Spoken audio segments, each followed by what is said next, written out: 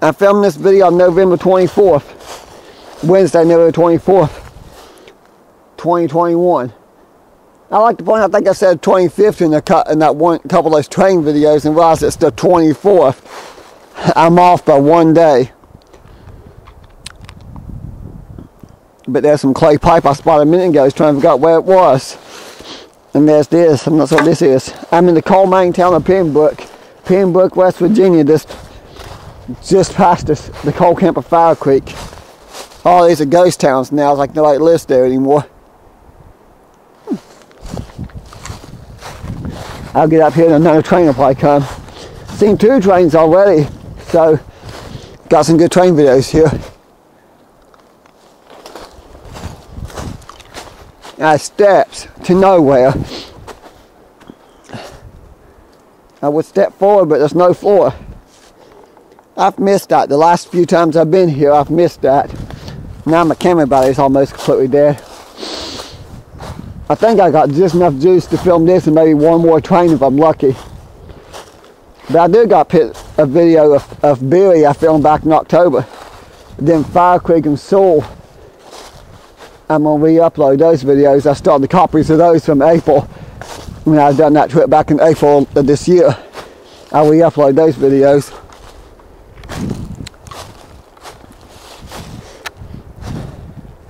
I'm not sure what this used to be.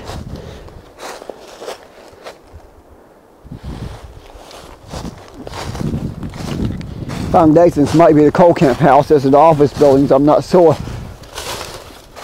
I've not figured out where the coal camper was here. I've been here a few times, but I'm trying to figure out where the actual coal temple used to sit. There's a road or something over there. I'm not sure it's a road or railroad right away. I think it's a railroad right away. I took some pictures of it a while back. I can tell where a bridge used to be. I'll point that out later in the video when I get to it.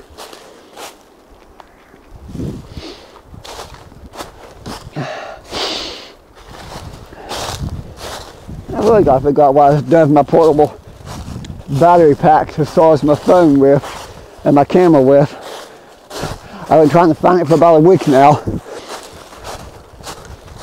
It's somewhere in my house.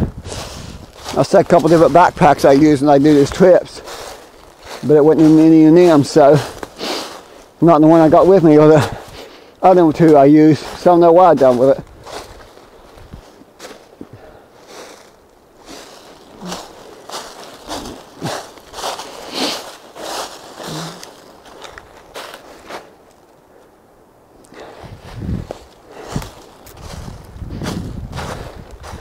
Plenty of wash tubs up here, that's for sure. All these coal camps seem to be that way. If you look, there's a lot of old metal wash tubs all over the place. It's like they were left behind.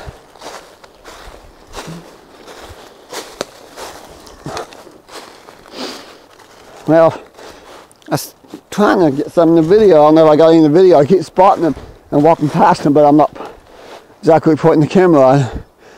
Over there's what I think is an old road. Or railroad right away, 1 or 2. My guess is railroad right away. Up the hill a little ways more.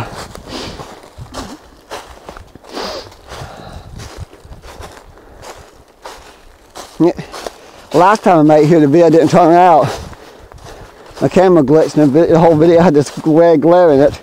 The 2 times before that, my camera battery wanted to die when I get here. I just don't have much luck filming this place.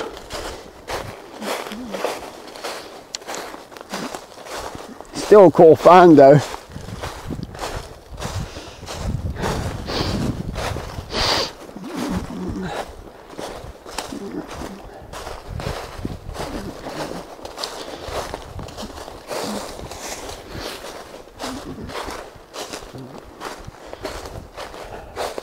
There's that. I think that's an old road. I'm gonna follow that here in a minute for a little ways. The opposite direction behind me. I'm going to follow the opposite direction I'm walking, because the direction I'm walking, the bridge is gone.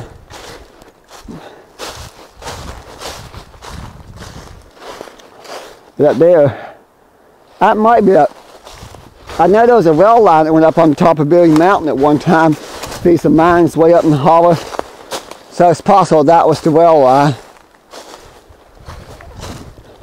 It's supposed to be some kind of narrow gauge railroad, but there's a standard gauge railroad. Standard gauge railroad didn't go as far as the narrow gauge. The narrow gauge rail line went a long ways.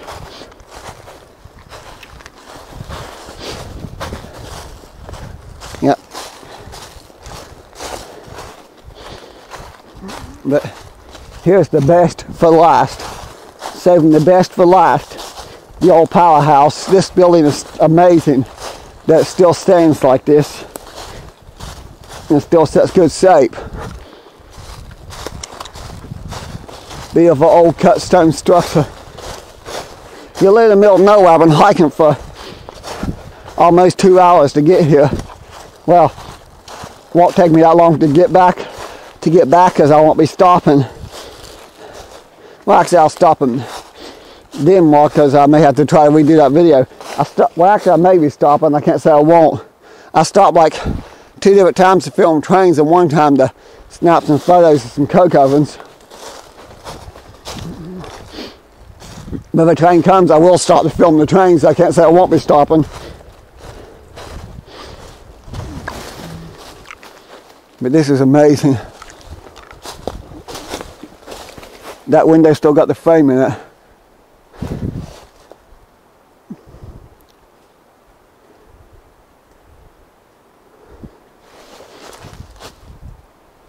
I don't know what took off running. Probably a squirrel or something like that. But I love this. The roof's been gone for years and it looks like a little bit more is falling over there, but it's all powerhouses and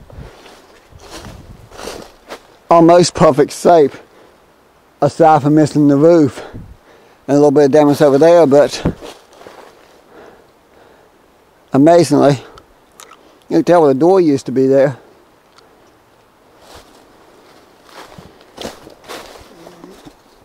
Let's look at that. Okay, 1940 something, 194. Well, I can't tell, that's wore off.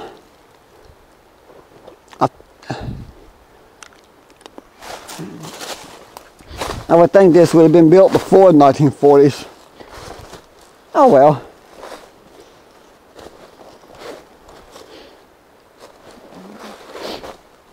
Maybe it's repaired. Okay, I'm trying to get over there, but I can't seem to get around all these storm bushes. There we go. Those things have those tiny fuzzy berry thorns. Not very big, but they still hurt when you get them in your skin. They're almost impossible to get out. But I'm standing on what was the road, I don't know if it's the road or rail line. I'm thinking it's a road, actual railroad right away. But I'm not 100% sure. You can tell where the bridge used to be. Because right here it's kind of obvious, you can actually see where it keeps going. The reason I'm not going that way, not this trip, because it'd be very, very difficult to get down here.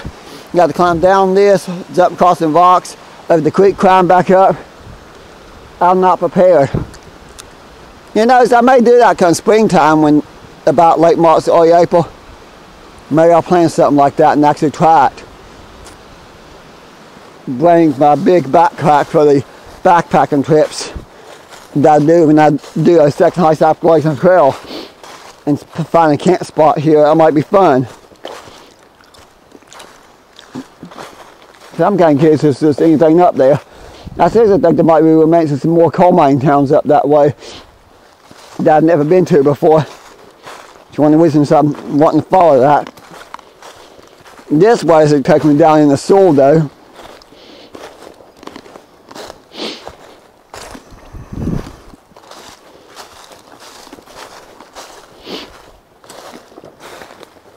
I think I'm going to end the video here so I could actually snap some photos, and then I'm going to follow that a little ways and see what's down there, then head back to Thurmond so I can get in the car and go home while it's still daylight.